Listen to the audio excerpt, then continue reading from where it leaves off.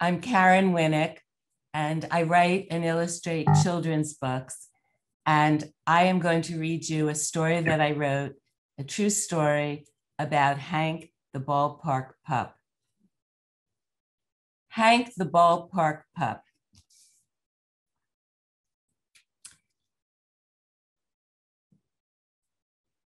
Miller Park, home of the Milwaukee Brewers, and Hank.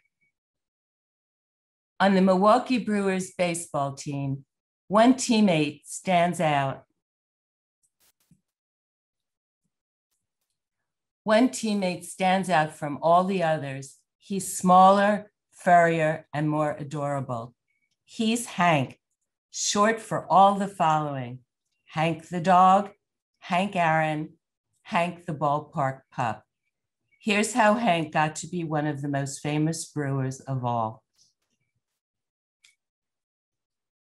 Mid-morning on a very warm day in Phoenix, a small scraggly mutt sniffed around the field at Maryvale Baseball Park. It was the spring training camp for the Milwaukee Brewers baseball team. A security guard spotted him first. The dog came over and wagged his crooked tail. "You're a friendly fellow." The guard petted him. "How did you get that tire mark on your back?" A coach looked out from his office window and hurried outside. "You must be hungry." He set out a plate of scrambled eggs and sausage from the team's breakfast buffet. He set down a water bowl, too. The dog gobbled the food. He gulped the water. He wagged his crooked tail and licked the coach's shoes. The coach and guard scooted him inside the office. Other team employees came over. The dog ran up to each one of them. "What a cute dog. Someone must be looking for him. He needs a bath. What's wrong with his tail?" 2 employees took him to a veterinarian. "He might have been hit by a car," said the doctor. "His tail will heal. So will his scrapes and scratches." The doctor gave him some shots and checked to see if he had a microchip. But there wasn't one. It would be hard to find out who owned him. "He's about 2 or 3 years old and looks like a mix of Bichon and Shih Tzu, maybe some poodle," said the doctor. "He's a very friendly little mutt." That evening, one employee offered to take him home. "Just for the night," said the coach. "Tomorrow we need to find his owner." That night, the very dirty mutt was soaped and scrubbed until the dirt on his fur, his paws, and his tail was washed away. Only the tire track mark could still be seen on his back. The next morning, a much cleaner white pup with gray ears and a little red around his left eye scampered into the office. He wagged his tail and gave wet licks all around. "He's adorable." Everyone wanted to keep him. Still, the owner needed to be found. Lost dog flyers were checked around the neighborhood. The pup's photos were posted on a popular website for people searching for lost pets. Local newspapers and television stations carried his story. Over 1,000 requests were received to adopt him, but no one came forward to say he belonged to them. Finally, the Humane Society was contacted. It was decided the little pup was going to have a home in Milwaukee with the Brewers baseball team. "Let's call him Hank," the guard said, short for Hank Aaron, our very famous Milwaukee baseball player. Hank tilted his head and perked his ears. At the Brewers retail store, Hank sniffed the Brewers jersey he liked best. He was outfitted with a collar, leash, and Brewers bowl. It was time for Hank to meet the team. Miller Park is this away. At the clubhouse, he dashed to the first baseman. The pitcher petted him. The catcher gave him a belly rub. The outfield fed him treats. All the players welcomed Hank. A pitcher took Hank by the leash out to the field. Hank's tail, almost healed, waved wildly. He was going to practice with the team. As the players ran from station to station for their drills, Hank zipped around the field. He bounded after balls. When the horn blew, Hank ran to the next station. As the players practiced double plays, he leaped and tried to catch the ball. At the batting station, Hank watched from the sidelines. The team wanted to make sure he stayed safe. For the rest of the week, Hank worked out with the team. He also appeared with the Humane Society to raise awareness about stray dogs. Soon, newspapers, magazines, and television stations all over the country were telling Hank's story. He even received coverage in Africa, Europe, and Japan. The team's hometown newspaper, the Milwaukee Journal-Sentinel, wrote about Hank every day. The fans back in Wisconsin wanted him back in Milwaukee with the team. But first, Hank would run in the Brewers' Clements famous racing sausage race. 5 oversized sausage mascots stood at the starting line: hot dog, Italian, chorizo, Polish, bratwurst, and Hank. Hank trotted up. He wore a hot dog roll and mustard costume on his back. The fans laughed and applauded. The race began. Hank sprinted around the bases. His tail wagged and his ears flew in the air. The fans shouted, they cheered.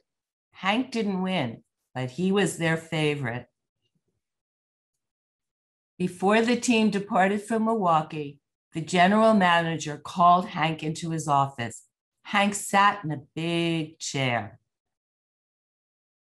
Hank, you've been a good teammate, the general manager told him. We like your energy and the spirit you bring to our ball club. He presented Hank with a Hank K9 jersey. You're now an official member of our team. Woof, woof, barked Hank. 2 days later, he flew with other team members to Milwaukee. The mayor, the county executive, reporters, photographers, and hundreds of fans greeted Hank. Children hugged and kissed him. Hank licked their chins and cheeks and noses. He was presented with dog biscuits and a big cake that said, "Welcome to Milwaukee, Hank."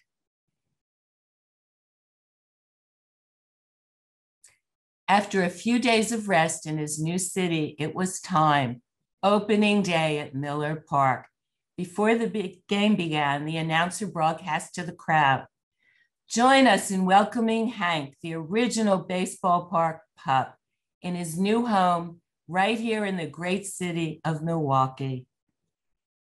45,000 fans jumped to their feet. They cheered louder than they'd ever cheered before. Bernie Brewer, the Brewers' mascot, walked Hank out to home plate. Now Hank lives in the home of a Brewers employee. He has a cozy bed, plenty of food, and a yard to run in. He has a family of kids and a dog named Bella for companionship. Hank appears with the Brewers on many special team days. He continues to attend events with the Humane Society to help dogs without homes get adopted. Hank t-shirts, pins, pennants, stuffed dogs, and bobbleheads have all been created for him. A local bakery quickly sold out of Hank cookies. For everything that is sold, a portion goes into the Hank Fund to further help the Humane Society. Hank is a big celebrity. He's the ballpark pup who makes everyone happy. The paparazzi love me.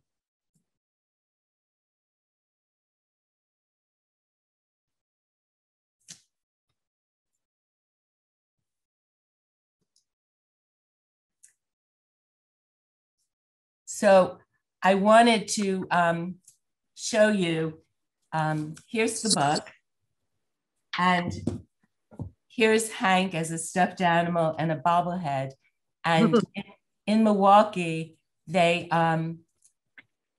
sell these things in their store to raise money for animals through the Humane Society. And I just want to show you, I wrote the story of Hank, and photographers took pictures and designed the book. A company designed the book. But normally I do illustrate some of my books, usually all of them. And I've been working on this book. It's called Thunder, How He Became a Search Dog in His Own Words. And I wanted to show you how I work. I do a lot of research. Some of my stories are nonfiction. Hank is a true story. It's nonfiction. Thunder is based on truth. It's based on a dog named Diesel who trained to be a search dog, but I made up the story, so it's fiction.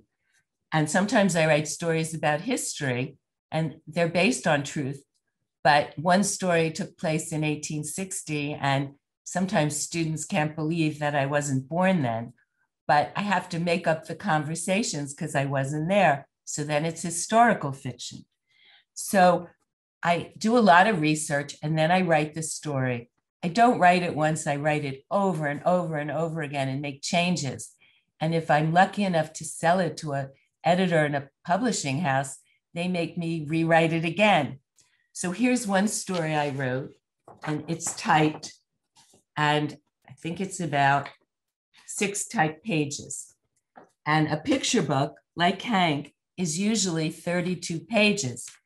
So I take 8 pieces of paper, I fold them in half, and then I cut my story apart and paste the words on the pages. And that helps me to see if my story is going to fit. If I turn the page, I get a surprise or I change the scene.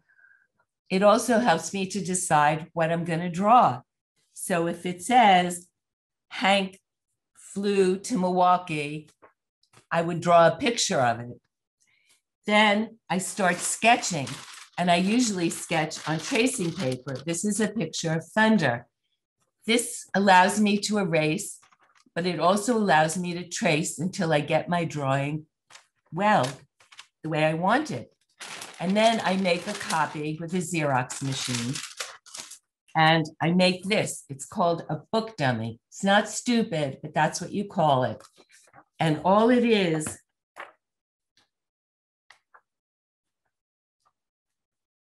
are my words cut apart, pasted down with pencil sketches. Here's another book dummy I did for a small book. It's called Wolf Pup's Play. I did this one in color, and it's for a small book. And then, if I'm lucky enough to sell the book, I start doing actual paintings. Here's a painting for one of my books. It's called Jamina, the Crooked-Necked Giraffe. And in this case, I worked in oil paints.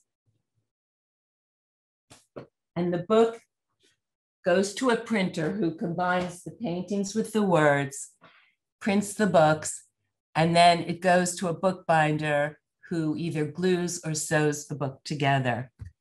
And that is how a book is made. So at least how the books that I've done are made. And sometimes a book is more than 32 pages, and publishers want you to keep it to 32 pages because it takes a little more extra paper and things like that, and they might print 5,000 copies. So that's how a book is made.